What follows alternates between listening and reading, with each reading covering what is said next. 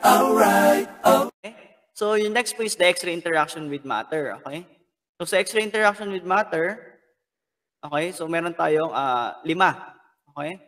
So, before ko umpisahan na i-discuss yung 5 interaction, so, kailangan mo natin maintindihan yung concept na to. So, remember guys, once na na-produce si X-ray, tandaan palagi, kapag tumama yan sa pasyente, magkakaroon tayo ng attenuation. So, remember, attenuation is the result of the reduction of intensity of radiation or primary beam as a result of absorption and scattering. So, tandaan palagi, ang unang mangyayari once na tumama ang radiation kay patient, attenuation due to scattering and absorption. So, remember, the major source of scattered radiation is the patient. Okay?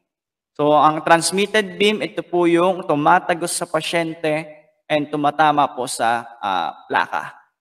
Okay? So, tandaan po guys, yung interaction ng X-ray sa atom is nakadepende sa energy. Okay? So, the low energy X-ray tend to interact with the whole atom. Okay? So, yung mga moderate type X-ray energy, they tend to interact with the electron of an atom. And the high energy X-rays tend to interact with the nucleus of an atom.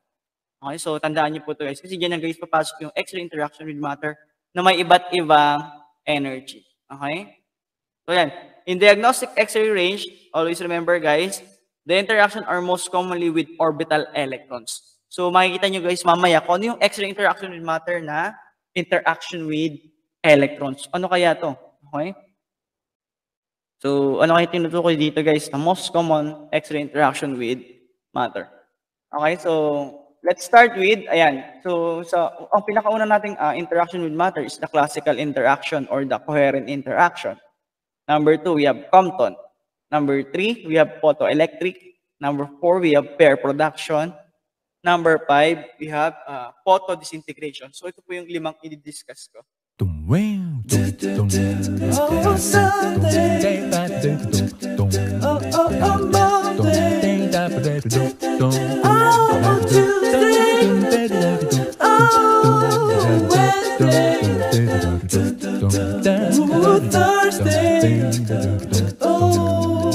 Friday, Saturday.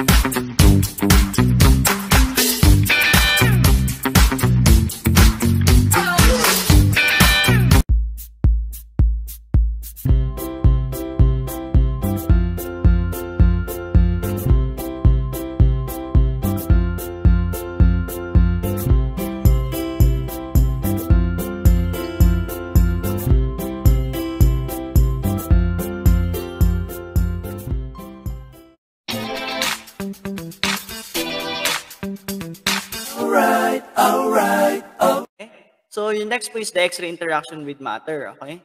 So, sa X-ray interaction with matter, okay, so meron tayong 5.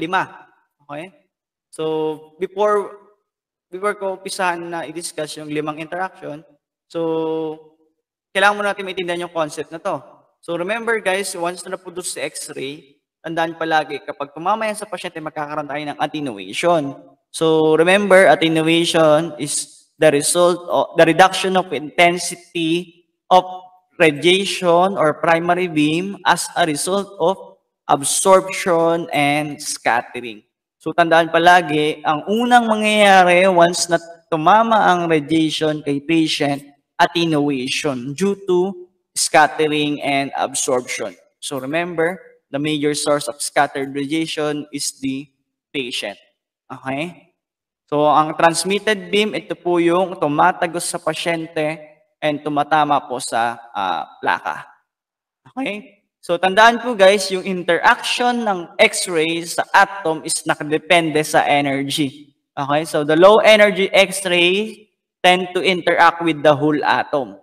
Okay?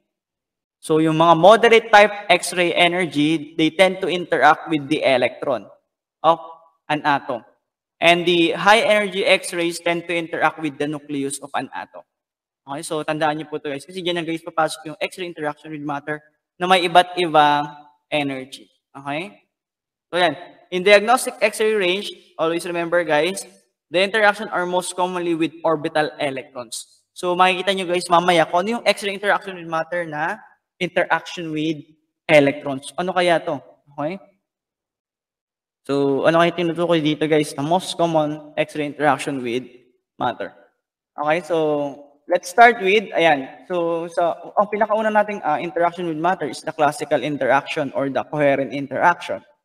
Number 2, we have Compton. Number 3, we have photoelectric. Number 4, we have pair production. Number 5, we have photodisintegration. So, ito po yung 5 i-discuss ko.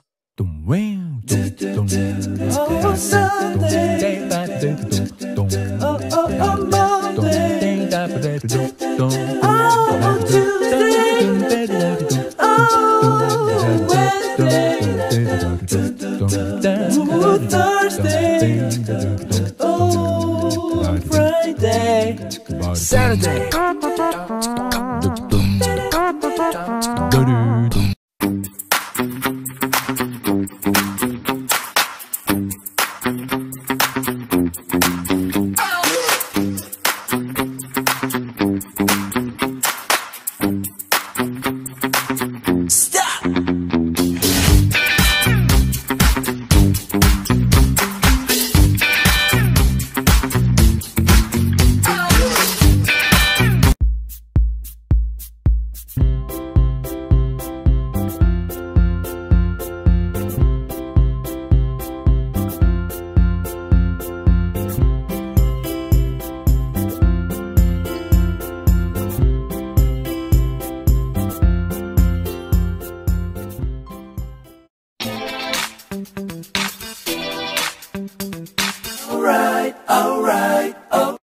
So, yung next po is the X-ray interaction with matter, okay?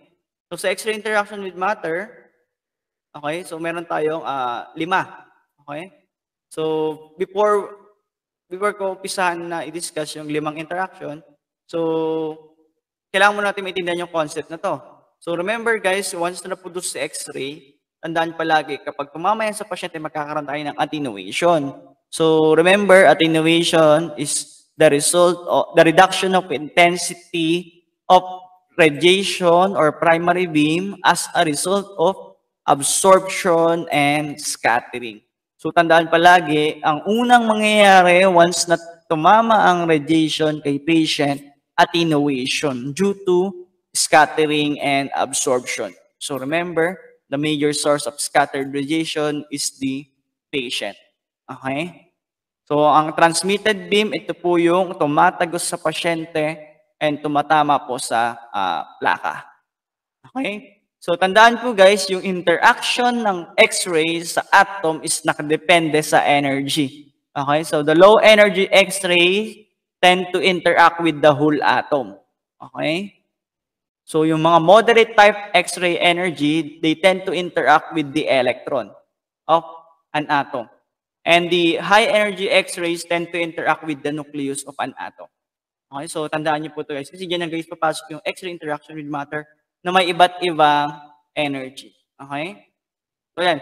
In diagnostic X-ray range, always remember guys, the interaction are most commonly with orbital electrons. So makikita niyo guys mamaya kung ano yung X-ray interaction with matter na interaction with electrons. Ano kaya to? Okay? So, ano kayo tinutukoy dito guys? The most common X-ray interaction with matter. Okay, so let's start with, ayan. So, ang pinakauna nating interaction with matter is the classical interaction or the coherent interaction.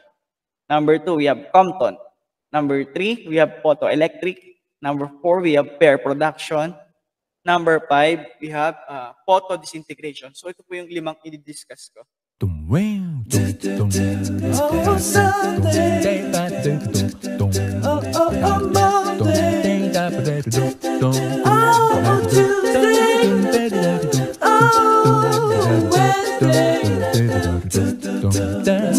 Thursday, oh, Friday, Saturday.